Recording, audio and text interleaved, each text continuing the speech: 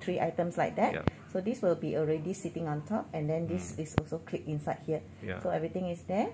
So what we do is we use this. Okay. And then clip on the esophageal flange and the trachea flange. So it's in between. Yeah. And then we click it. Click, and then we will push. There's a little marking here. We push everything up to online, the blue marking online with this ke atas. Okay, dah online. Bila dah online, that's it. And then bila dah, this is on the chest of the patient.